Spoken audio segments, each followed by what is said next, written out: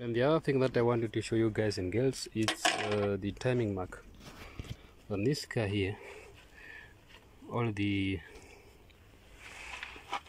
teeth here, this one here, let me zoom in so that you can see. As you can see, this teeth here, it's a bit different from the others, so that is your timing mark. Even if you put on the pulley, you can still see it here on the end. That is a bit different than these others, and then it's going to be aligned with this small mark there.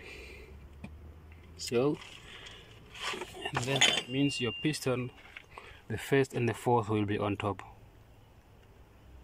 and on the block on the top, I'll show you later also.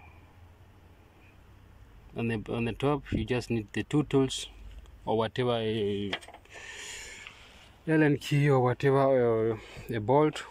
You just stick it into the two holes that are on the top, and then they can align the timing mark. And yeah, that's it.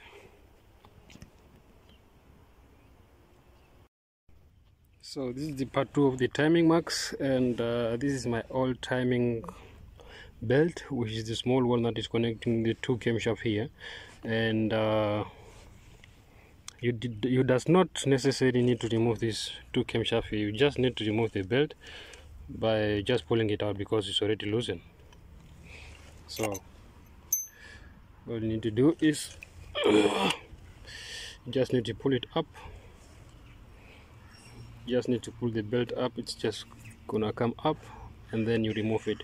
And now I just put on my new timing belt, which is this one now, the one that is currently on. And if you can see inside here, my holes are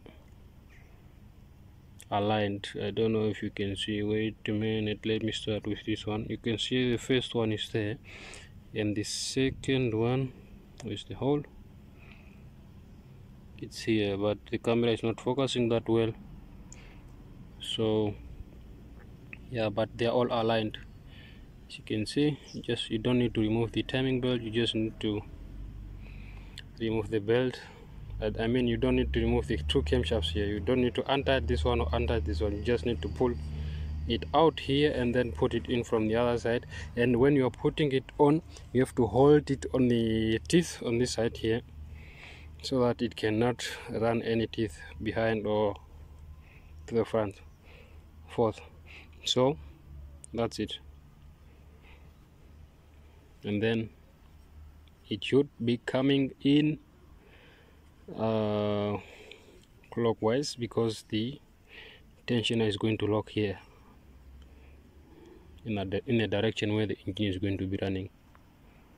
So that's it. That's the timing procedure. And once you do that, you can put back your locking tools, which are whatever you are using, as long as they are into those aligned holes. And in my position here, as you can see, I'm just using these two valves just to align it like that. And this is my second hole. So that's it. And once I put on the belt tensioner, it will be like that. It will be like that, well tightened and well aligned also. So thanks for your time, and don't forget to like, subscribe and comment.